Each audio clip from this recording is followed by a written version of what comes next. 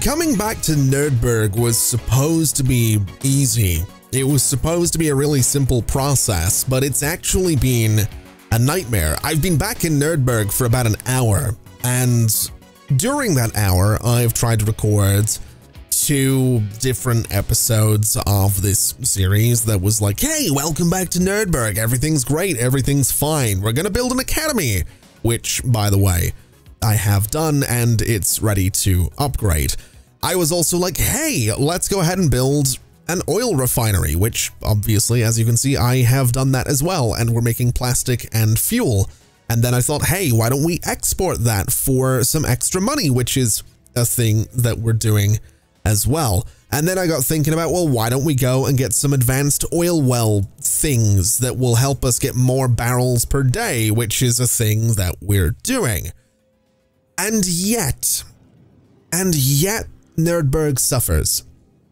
And Nerdberg suffers for a few reasons. Reason number 1 is that it's not making money. We have 330,000 Somalians here, not because Nerdberg earned it, but because I had to go to Orville when Nerdberg had 92 Somalians in its treasury to stop it from going bankrupt.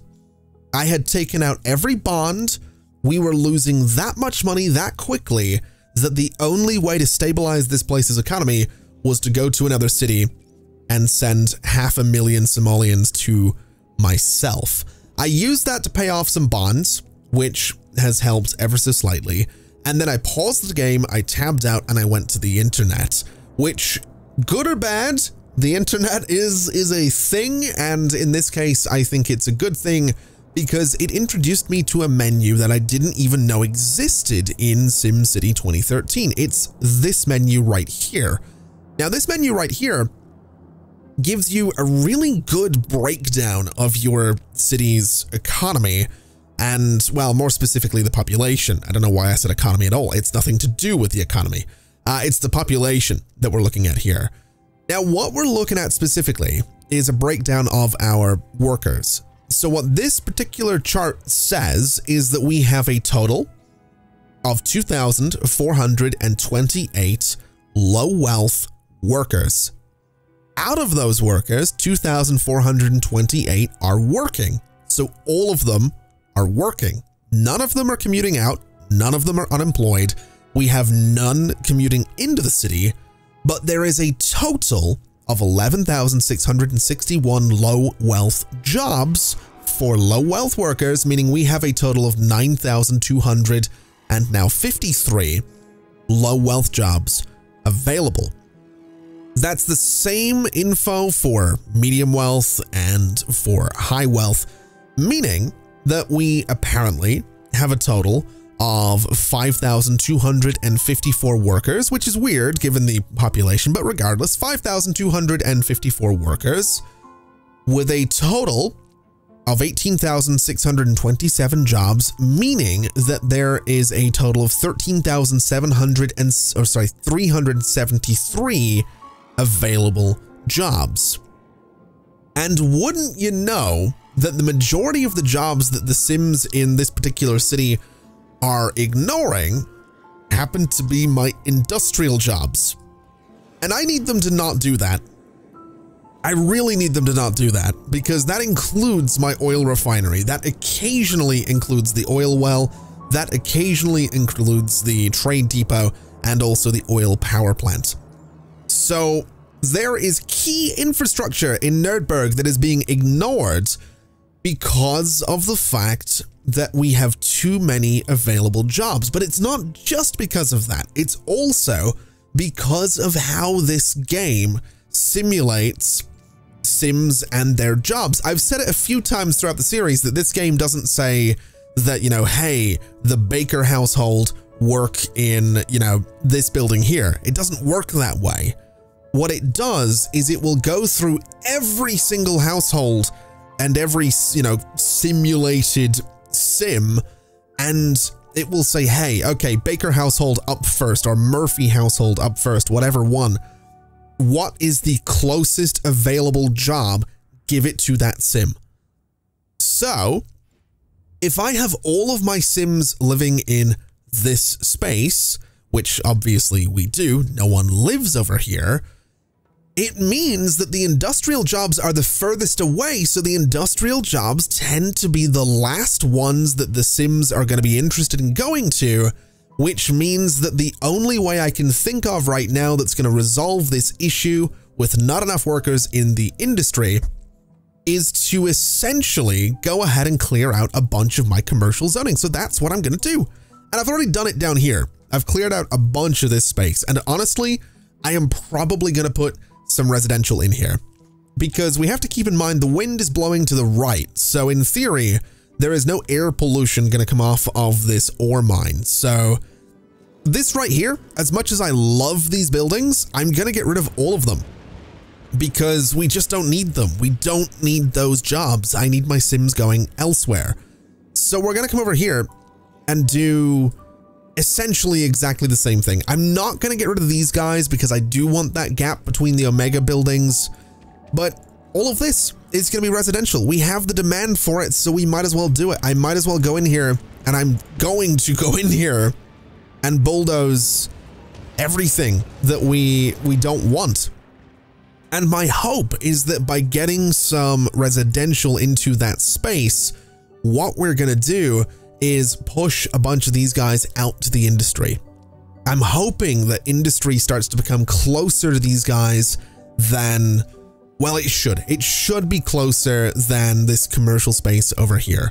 Basically, we have too much commercial. Now, we are losing a bunch of money, and we're going to continue to do that because obviously we are, going to be changing the balance of population and workplaces and all of that. But this is part of how I'm hoping to fix Nerdberg, because I've been looking at this city and I've been trying to figure out what to do with this city because it doesn't really have a specialization. Yes, we're doing some trade now, but I don't necessarily want to go into that. We just did a trade city and it doesn't feel like it's been that long since we did a commercial city with tourism and monuments and casinos and all that as well. So I don't necessarily want to go into that either. I kind of want to see if I can make Nerdberg successful because it really isn't right now. Now, another thing that I learned is that if you want your low wealth Sims to become more dense, and I don't mean that, if I want their buildings to be more dense, I need to lower their taxes.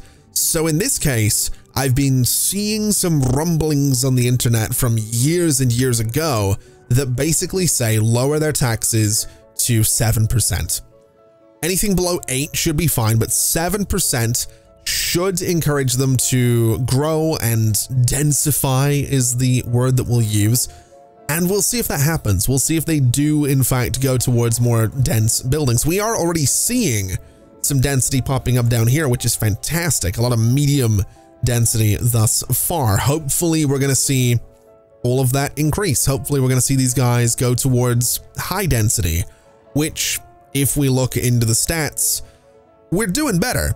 We're definitely doing better. There's still a lot of available jobs, but the numbers are coming down. So that's good. We're starting to balance things out a little bit, which is what we want to do. Now, it is worth mentioning that this same logic applies to shoppers. So, for example, we have a total of 478 high wealth shoppers. Satisfied, 478, so all of them. There's a total of 1,770 goods, meaning that 1,292 goods are not being sold. So we're producing too many goods for those particular shoppers because they don't exist. So that's something that we can balance as well. But my priority, to be completely honest, my priority is just dealing with this population thing. So what I'm going to do is fill up this space and actually, is that, what density is that road? Some of the zoning in there is a little bit weird. I'm going to try and fill up this space as much as is possible, I suppose, and we'll see if we can get some good density in there. We actually do have a pretty good building there, and this guy's just upgraded as well. So I think we are starting to see some progress. The population is now 50,000, which is great. Available jobs is gradually going down there. The population of low wealth workers is going up. And so if we go look up here, Actually looking at it, there's only this place that seems to be abandoned for not enough workers. The rest of it actually seems to have workers now. So I think this little change in this little corner right here has actually helped Nerdberg quite a bit. Looking over this way though, these guys aren't happy about high taxes. And that's because this was probably a high wealth building, which, yeah, they've got 11% taxes right now because it's the only way I was making money. So that's just going to stay. That is going to continue to be a thing. What we can do is just bulldoze that building. You had too much sewage. We can go ahead and bulldoze you. You, high taxes, bye-bye. We'll get rid of you as well. And this is just how we're going to have to work Nerdberg. This is just the way it's going to have to be right now. Although, I do want to just cut in for a second and say that, talking about sewage very quickly, I have changed the sewage system. We're now using a sewage sanitizer, which is going to use ConflictNerd, but it's good to have. It also pumps water out, so it's a very good thing to have. I did try having my neighbors deal with all my sewage, but they were having none of it, so here we are with that thing going on. Now, speaking of ConflictNerd, we should probably upgrade the academy to give it that extra wing there. And I guess, I mean, what do we have in the region? I think it's this thing, right? It's the nanoscale engineering annex that we have in the region already. I don't know if it necessarily matters which one we go for. So let's do the plasma physics one. Not that I necessarily want to get rid of any buildings, but I'm going to build it there because then that building's not going to rebuild and complain about taxes again. So that'll be lovely. As for the academy itself, let's go ahead and maybe go for the ConflictNerd thing so that we can go ahead and generate more should we happen to need it. Not that I think we will, but I think it could be a good idea. Now, annoyingly, we are still losing money. We're really not doing okay in terms of this hourly budget, and Nerdberg is not in the situation that Orville is in, so it's not like we're trading enough to compensate for that. So basically, we kind of need to stay on top of all of this. And also, very interestingly, is this is a bit alarming. The fact that we are seeing so many upgrades to high tech levels on so much of my industry. That's really, that's kind of weird is what that is. I'm wondering though, if that's maybe because we have these guys working up there now. So that's kind of making me think that we might actually have, yeah, unsold goods. I mean, it's still roughly where it was. So maybe that's not changed too much. The number of available jobs has certainly gone down here, which is good. So we're going to need to start looking at getting some medium wealth guys in here. But we'll deal with that shortly. It's not necessarily a... Well, it's not a priority, to be completely honest. Although what I think I would like to do is I'd like to go in here and try and change some of these city blocks, because I'm not too sure these guys are ever necessarily going to... Yeah, not enough room to increase density, so we're not going to get higher than this in these spaces. So what I'm thinking is, and this is going to get rid of some towers, but I'm going to get rid of all of that and then go in there and just, well, rezone all of it. Is that a park? That is a park. That's going to need to go as well. So we'll clear that out. We'll just sort of zone all of that space, and that should let us expand a little bit back from the avenue there. At least I'm kind of hoping that's going to be the case, although it doesn't seem like it wants to let me zone. There we go. I can zone that bit. And I'm going to bulldoze these guys and let that space sort of redevelop, and we'll see if anything good comes of that. I'm kind of hoping it does. I'm not expecting it. Oh no, there we go. Immediately it's doing all right. So that's fine. Let me also bring a road sort of straight down here. And what we can do is zone on that, get rid of these guys, and hopefully get a tower in there. That would be kind of amazing if we could get a residential tower in there. Although the taxes, as we very well know, are definitely upsetting my Sims. It's, I think we're doing all right. I definitely think we're doing all right. This guy is apparently high wealth, which is kind of wild. This is high wealth as well. Although I suppose it's next to a monument, so that makes sense. And honestly, I've got to say, just those simple changes alone that I talked about, you know, getting rid of the excess commercial, it seems to have done really good for us. Although we are seeing some taxes, getting rid of some industry, which I don't love. Let me just look at this again.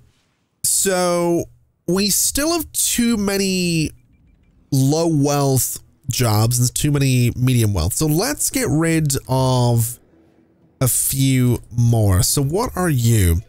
You are low wealth commercial. You are medium wealth commercial. I'm going to keep those, I think. And then where else would we have? We don't have low wealth commercial. So it must be industry that's maybe got a lot of low wealth workers still. And then I guess medium wealth is up here. Is this all medium? Well, that's high wealth as well. Okay, let me clear out that square. And let's see what happens when we bulldoze. Ooh, I don't know if I want to get rid of the progressive office. Although at the same time, I kind of do, because it's just costing me money. So yeah, the progressive office is going to go away. And now, while we're losing a bit of money, how are we looking in terms of jobs and availability? I mean, still 5,800 available. That really did nothing, is what that's telling me. That did absolutely, that did nothing. Okay, so bulldozing that might have been a waste of time. But what I'm thinking is that square might be better as residential anyway, because we do still have demand. It's still pretty high demand across the board. So we'll get some medium wealth. We'll get some high wealth in here. Yes, that's going to give us, well, actually, no, that's not going to give us more jobs. That's going to get rid of the available jobs. I don't know where my mind was going with that. So maybe we do the same thing down here. I don't think we're going to get, you know, super dense buildings in here, but a bit of residential down the side there might not be a bad thing. We might get a couple of apartments. We might just get mansions. I don't know. But my thinking is if it gets rid of available jobs, then that's what we're looking for. Okay, so I think we might have hit a bit of a plateau with this whole mission that I've been on here. But honestly, that's okay. We've gone from like 15,000 available jobs to 5,000. So we're 2/3 of the way to where I want to be, which is fine. I also don't know what this is about. Crime in progress. Right. So policing seems to be an issue. There's 6 crimes per day. There's 105 criminals at large. Good Lord. We might want to do something about that. That is a ridiculous. That's ridiculous. That is actually ridiculous. That is a lot of crime. I'm not 100% sure where to put a police precinct, but we do have this space over here, which I feel like it makes sense. I feel like it's about the only place we can put it. We do have a lot of space in there, but this is the only open space. So I'm going to build a police precinct in there, and I'm immediately going to just give it a bunch of cars, and hopefully this is going to help with the massive amount of crime in here. Good Lord. So we got that going. We can't get law drones, which is totally fine. I'm not super worried about that. I will get my sign though, because I do like that.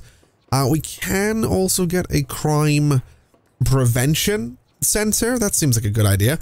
What else have we got? We've got a police helipad, which can go on top of the crime prevention center. I can actually do multiple police helipads. I didn't know that. Oh. That's kind of cool. Okay, I'm not gonna do that, but I like that I can. I like that it's an option. I can do some jail cells on the roof, which I'm absolutely gonna do. And we'll also give them a police dispatch tower, because I feel like a police dispatch tower is gonna get them out there a little bit quicker. And then, hold on, can I do more of these guys? Oh, I can. Ooh, that's very exciting. I'm not going to do more helicopters, but that will hopefully deal with a lot of the crime that's going on and make people at least a little bit happier, I would imagine. It is a lot of money, the police precinct, but I would imagine it's going to do some good things for us. Now, just looking at this to double check, we have 4,172 people working, low wealth, 2,000 jobs available. Honestly, that's kind of okay. We sort of need more rich shoppers at the moment. That's kind of where I am at the minute. So we might want to do something about that. That's kind of the bulk of the unsold goods is rich shoppers, although everything is complaining right now. What's wrong with water? What's wrong with you? Garbage dumps are full. That's a problem. Do we have power? We do. Okay, so my garbage dumps being full is a bit of an issue because I did ever so slightly shrink the garbage dump because obviously I didn't need it going the whole way across here, which is what it was doing before. So that's a bit of a problem. I think it'll be okay though. I think we can manage without expanding the garbage dump for now, because I think maybe I can get my neighbors to buy it. I don't want to volunteer. I kind of want some volunteered vehicles to Linden. Can I not get you to buy my garbage? Is that not an option? Because that's kind of what I need. That is that's kind of what I need. I don't want to cover another city. I want to request other. Oh man. Well, that's unfortunate. Okay. Well, we'll have to switch to Linden City if I want to do that. I'm not going to do that right now though, because it's not a huge deal. My priority at this point, to be honest, is dealing with this massive deficit, which, again, we have to keep in mind. Basically, what I've done is, you know, policing is taking a massive amount of money now. Transportation's taking money. Education's taking money. I could increase the taxes of the commercial and industrial buildings for low wealth, but that doesn't really do too much. So I'm not really super interested in that. I could bring the low wealth taxes up on residential if I wanted to, but I'm worried that might cause some problems and might get everybody that recently moved in to then move out. So this deficit thing is a pretty big deal. It's kind of an issue, and I'm not 100% sure how to deal with it. Although I will say, these guys here, I would like them to be a little bit more dense. So let's create a space that they actually want to be in. And I think by getting some services in here, we can probably do that. So we'll start with parks, to be completely honest. I do think getting some parks in here might be nice. We can do a little something like that. We can do a nice park with a parking lot, which might cheer them up a little bit. It seems that they did happen to enjoy the park and parking lot. Fire coverage pretty much doesn't exist down here, which is actually a problem because we have some high-tech industry up here, and high-tech industry without a way to fight those fires is actually a recipe for disaster, if I remember right, because you will get fires that the regular trucks can't put out. So you end up needing a large fire station, and we don't have one. So yeah, that might be... That might complicate things, especially since I'm not going to get a large fire station because it's way too expensive. So we'll get a regular fire station, and we'll just go ahead and place it there. And that'll give these guys a little bit of coverage. Nothing too crazy. Definitely nothing too crazy, but a little something something. I'll give them like one extra truck because then I can put this on top and that helps the response time. And so hopefully we'll see some of these guys cheer up a little bit. Their density is growing, which is good. And they like when the taxes are low as well, so that helps. You know, part of me is tempted, the chaotic part of me is really tempted to just bring the taxes down for everyone.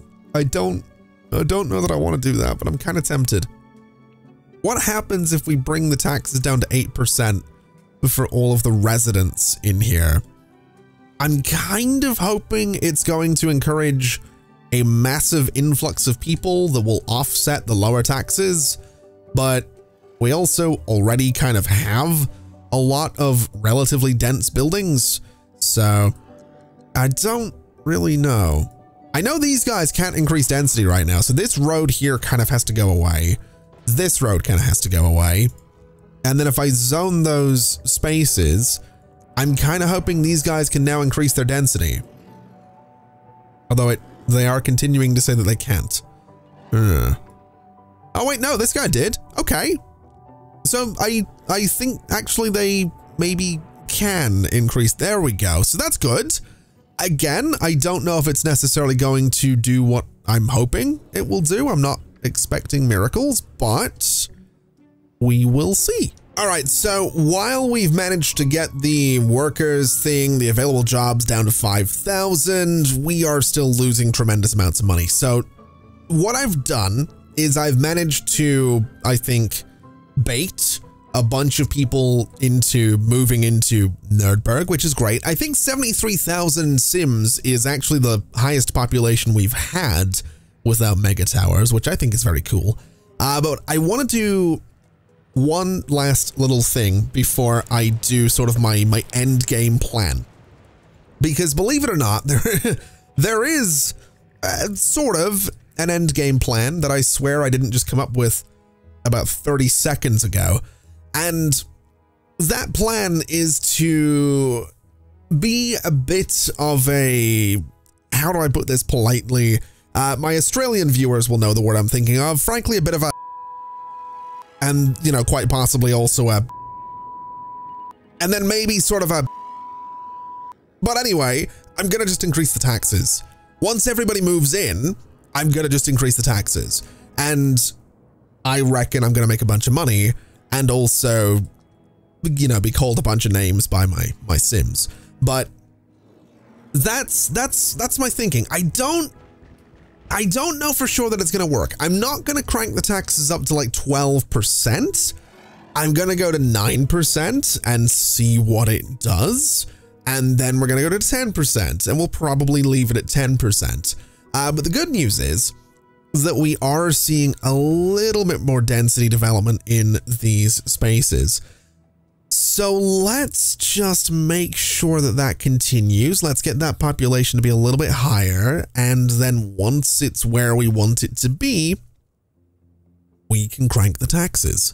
And I think now more so than ever, it's going to be really important to do this because we are really close to running out of money again. So let's take all of these guys up to 9% across the board and see what it does. Annoyingly, it's looking like it's not enough. I mean, minus 9,769,000 simoleons is still, that's still a lot of losses. And those losses are largely coming out of police and transportation and education.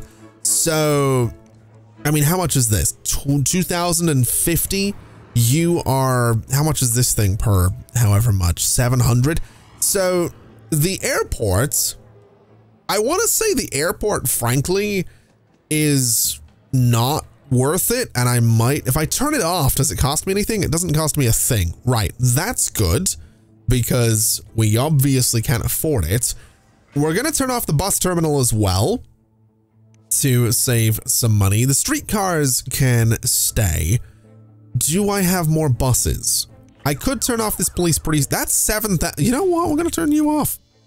We're going to turn off that police precinct because good Lord, it was expensive. It was needlessly expensive. Good Lord. What about you? 700 shuttle bus depot that can stay.